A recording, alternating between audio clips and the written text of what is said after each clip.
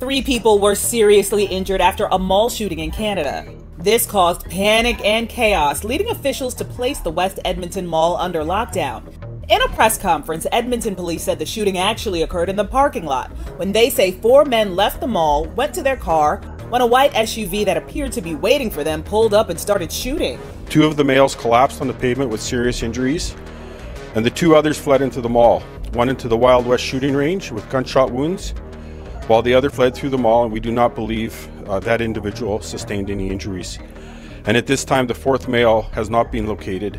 Witnesses told Reuters mall staff asked them to gather in a safe area away from doors and windows, turned off the lights, and urged customers to stay quiet.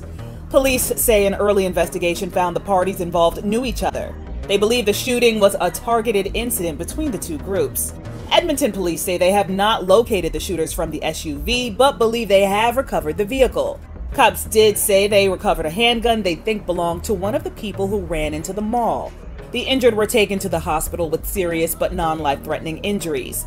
Now, according to CBC, West Edmonton Mall conducts routine lockdown drills 4 times a year and had been since 2015, when they were named as a potential terror target in an Al-Qaeda video that year. The mall is home to more than 800 stores and sees nearly 31 million visitors annually.